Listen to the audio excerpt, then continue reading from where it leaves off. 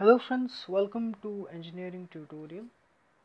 In today's video we are going to study about another concept related to digital electronics, which is the logic gates. Okay, so it is a very important topic in itself, okay, because it covers an important part of digital electronics, which is the integrated circuits that are used for the implementation of the various logic expressions.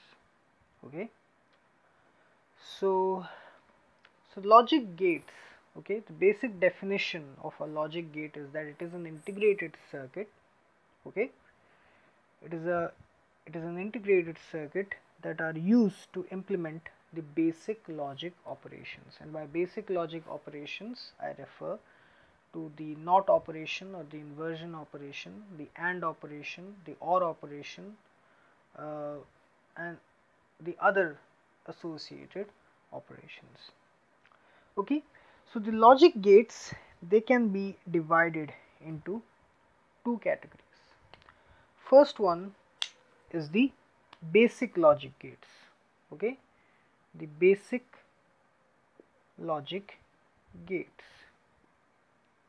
The basic gates, they involve the NOT gate, or which is also called as the inverter. Then we have the AND gate, the OR gate,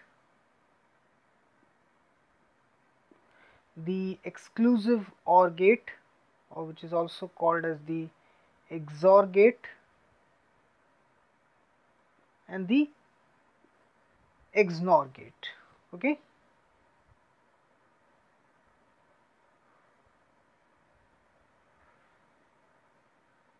then we have another category of logic gates which is called as the universal gates. Okay, they are called as universal gates because each of these expressions which we get as the output of these basic gates, they can be implemented using these universal gates. We can implement each of these gates using the universal gates, and the universal gates, there are two. First one is the NOR gate, and the second one is the NAND gate. These are the two universal gates, and this is the basic gates, these the two universal gates. Okay, so this is the categorization of the logic gates, and we'll discuss each of these gates and their symbols, the truth table, one by one in detail. Okay, so the first logic gate which we are going to study is the NOT gate, and it is also called as the inverter. Okay, so it performs the inversion or complementation operation. Okay, so what it means is that it changes one logic level to the opposite logic level. We know that in digital circuits or Boolean algebra, there are only two values which a logic variable or Boolean variable can take: logic 0 or logic 1. So what the NOT gate does is that if a logic 0 is applied at its input, it will change it to logic 1, and if a logic 1 is applied at its input, it will change it to logic 0. It will complement it, it will invert it. That's why the name inverter or the NOT gate. So basically it performs the complementation operation. Okay, so it has a symbol, a schematic symbol associated with it, which can be used to identify whether the gate which is used in the circuit is which type of gate. Each of the gates involved have their own unique schematic symbols. So the schematic symbol of the NOT gate is something like this, okay.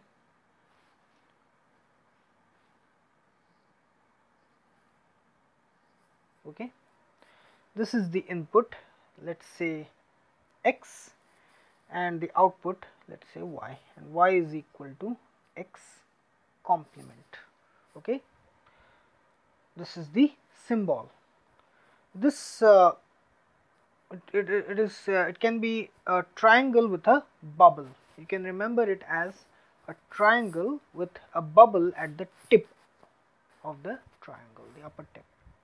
So this is the symbol of the NOT gate. And the truth table, well, the truth table is a basic relationship between the input and the output. So the input is x and the output is y.